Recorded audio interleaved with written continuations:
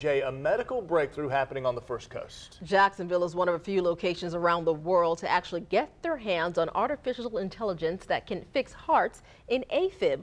Leah Shields is on your side and brings us the heart of the story. Yes, Ascension St. Vincent's cardiologists very excited about this. They're taking part in the global study, and that means you can also take part. This is the Volta VX1. It's artificial intelligence that treats atrial fibrillation, or AFib, the most common type of irregular heartbeat, and that can cause symptoms like chest pain, shortness of breath, and fatigue.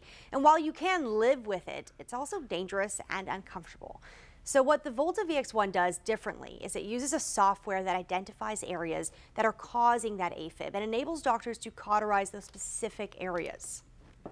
The really intriguing part of this trial and this technology is that we actually see the AFib terminate or stop, or the arrhythmia actually stop during the ablation, which we really haven't seen with any other technology. So we know we're really affecting the underlying mechanism of the atrial fibrillation. Just to be clear, Dr. Oza means that during the surgery, they can tell if it's been successful. And as they get more data, it only becomes more efficient. And this is a trial, so that means more patients are needed. If you're interested, I'll put all this information on firstcoastnews.com. It'll be up after Good Morning Jacksonville. Leah Shields, First Coast News, on your side.